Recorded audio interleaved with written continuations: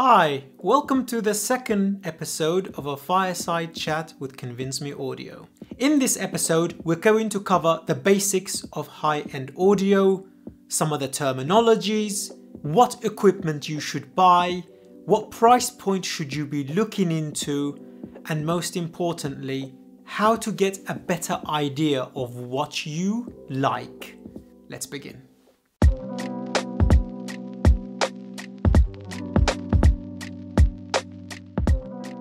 The high-end audio hobby is just like any other hobby. If you're not careful, it will consume your wallet. So it's best to know where to start from. Let's take your starting point as the same starting point as every consumer out there. You have a pair of AirPod Pros, you have an AirPod Max if you're lucky, or you have a pair of Bose and Sonys or a pair of buds that was provided to you in the box of your phone and you're content. But now you want to experience what else is out there. Maybe you actually went to a friend's house and you heard their system and it blew your mind. Or maybe you just thought, there must be a little bit more to this. I want the thump of a club bass in my house. I want to feel the vibrance of a live orchestra at home, or I want to hear what the artist intended in the studio. We say here on ConvinceMeAudio, the best place to start is always at the beginning. But if you don't know what the beginning is, there's a tendency to get lost, especially if you've done the worst thing. Sometimes it is the best thing. Jumping into some forums and say, I have this budget, I've never owned hi-fi equipment, what headphone should I buy? And by the time you're done, I can promise you, your head will be spinning, your budget would have been way off the mark, and you were more confused than when you first started. So let us simplify this process. Inside your headphones, let us take the Apple AirPod Pros. They are synonymous, everybody knows what they are, and they're the simplest thing to understand on a surface level. There's a driver which makes the noise, a digital to an analog converter which converts the digital data of a FLAC, MP3 or WAV file into its audio form, and then there is an amplifier inside the earbuds that increases this tiny conversion into a louder conversion, and then that gets passed on to the drivers which increase and reproduce what that amplifier is telling it to, and that's where you get the song. So the first stage is by separating these, by taking all of these and taking it out of the equation so they're not all smudged in together. Let us unpack the sandwich. We have bread, we have chicken, we have salad, and we have the sauce. Here we have the DAC, we have the amplifier, we have the driver, and we have the source, which in this case would be your phone. Maybe you're asking why? Why separating these components that this tiny little device, the AirPod Pros, has all in it? Why do I need to separate it? Because these devices that we mentioned, the amplifier, the DAC, and the drivers, everything's been miniaturized to fit into a very small place, and by doing so, there have been a lot of corners cut. There has to be some give and take when you're squashing all of these down. If you look at the desk on our left, you can see these humongous racks of units. These are exactly those little tiny parts we talked about, the DAC, the amplifier, and the drivers. We have separated individual units. Now we have left the territory of the consumer market. We have separated and isolated the source, which is usually your phone, your PC, your laptop, the amplifier, and the digital to audio converter. This brings us to the next stage.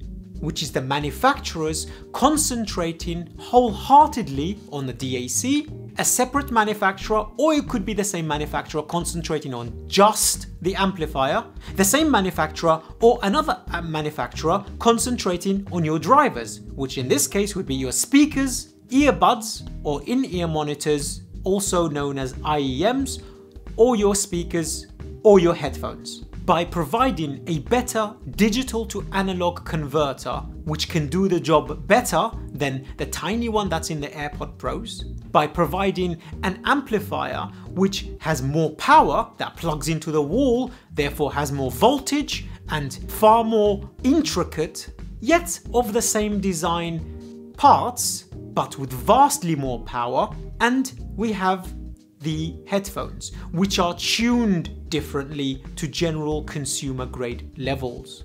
Let us discuss the consumer sound versus the audiophile sound. The consumer grade sound usually is a V shape, which basically means elevating the bass region, elevating the treble region to give it more energy and excitement, and reducing the mid-range most of the time. This is where the vocals, rhythm guitars, certain instruments bound in this region are pushed back a little bit to give a bit more of an open space, and the thump of the bass and the treble of the detail for an exciting listen. Audiophiles usually go after a balanced, sometimes neutral sound. There can be deviations, which we will get onto in a moment, but most of the time they are looking for the correct sound, for the balanced sound, which is basically the bass region, the mid-range and the treble climbs at a consistent rate all the way up as steady a line as possible. This is oversimplifying, but at least you will get an idea of what they are looking for. Before we get on to the sound, let us discuss some of the terminologies that gets thrown around on audio forums in regards to audio and on channels such as this one. The first one you will hear a lot is timbre. Timbre refers to the characteristics of the instrument sounding as real to life as possible. Does it have good timbre? Does it sound realistic? Can you compare it to an instrument from a shop? The next one you will come across is texture. What does this mean? This basically implies the same thing it would do in real life. What is the texture of this suit you're wearing? What is the texture of the material? And we can apply this to sound too. Can you hear the texture of the skin of the drums? The texture is audible, it's tactile, it's bringing to life that real instrument we discussed in a audiosonic form, but your brain feels as though it can detect the texture as if you're touching it. We refer to a flat frequency response. Let's first of all take the frequency response. A frequency response is the sonic wave from the low notes to the mid notes to the high notes, usually around 20 Hz of the human hearing all the way up to the 20 kHz of the human hearing. This is referred to as a frequency, and as a rule the frequency response refers to this. The bass region, mid-range and treble are self-explanatory. Then we get into the realms of tonal balance, which basically means, does the sound cohesive? Is the bass and the mid-range and the treble working in harmony together? Is there any one of those areas that's slightly more forward or back or louder or softer than the other? Then these sorts of areas do get rather convoluted. Things like bloated bass, which basically means bloomy. It becomes overly large and hides other parts of the sound. And then you get things like treble forward, which basically means it comes forward. It's a little harsh. There is an entire language to describe audio, and unfortunately, it's not consistent. Tonal balance, timbre, texture, frequency response, treble, mid-range and bass, sub-bass, but these are rather consistent in the hobby. Now you've got a vague idea of what we're talking about, let's move on to the sound. An audiophile is searching for the holy grail, to get a performance that is as close to live or as close to the studio as they possibly can.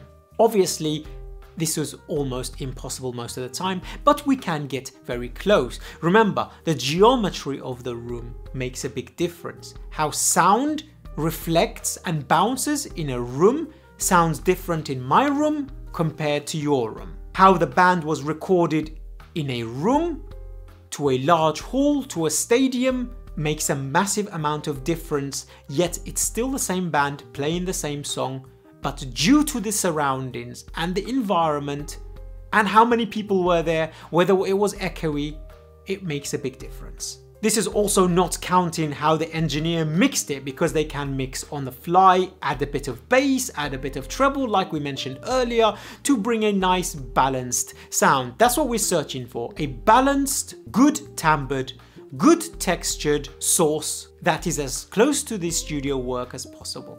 Let us move on to how you connect all of these dots together once you have your system on the desk. So, you decided to separate everything like we discussed. You have the DAC on the table, you have your laptop, you have your amplifier, and you have your headphones and a bunch of cables. The first thing you do is turn on your laptop, then you connect your DAC, which separates the brain work behind dissecting all the data into an analog form from the laptop to the DAC. This is usually connected via a USB cable on laptops.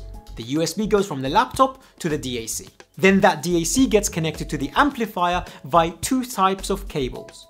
Either a RCA cable, the ones you have on the back of your telly and your old VCR and your Skybox, or your old stereo. RCA is very widely used in the consumer market. The next one is a balanced cable, which is an XLR. And this is more of a professional application. This looks like the cable up here. It has 3 pins and there are 2 of them. You connect the DAC XLR out to the amplifier XLR in, and then you connect your headphones to the amplifier.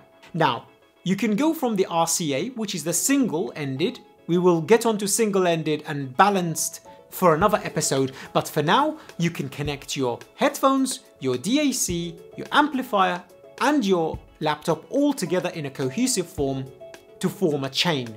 A chain like this is where most of your money will be consumed, because you get a better DAC, a better amp, a better laptop.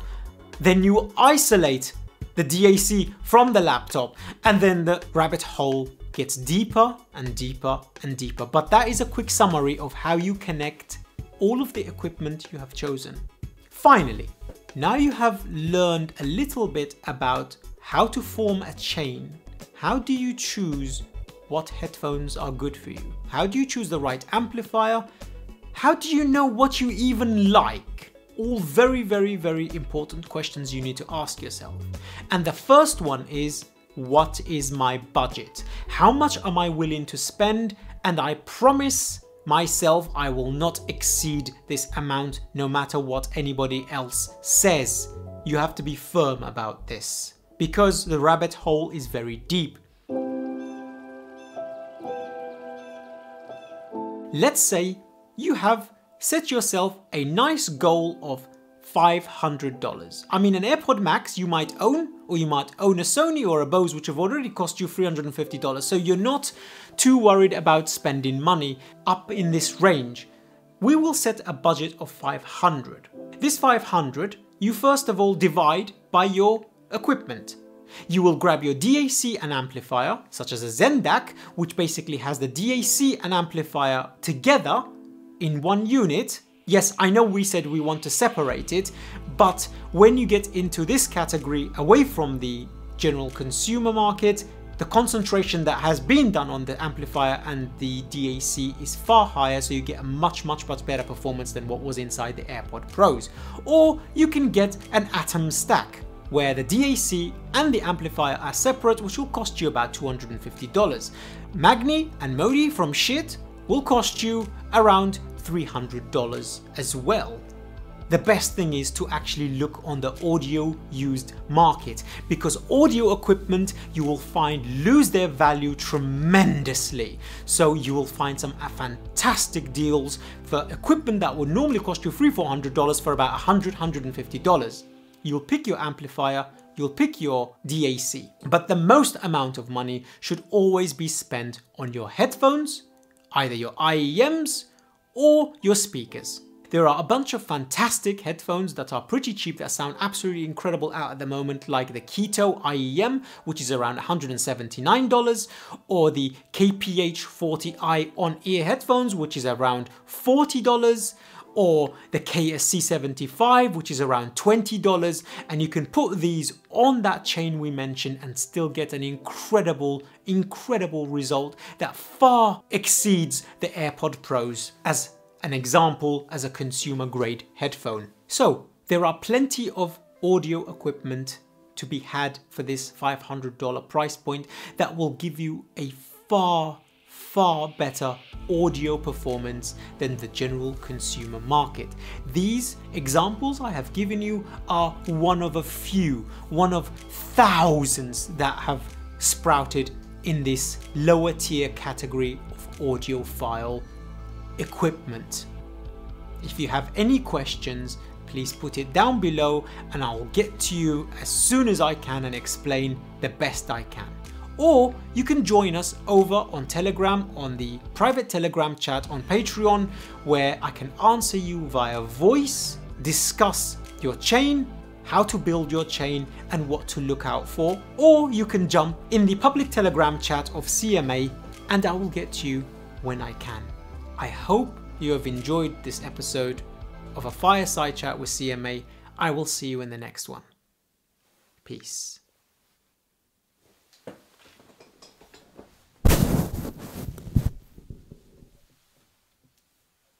This thing won't switch off.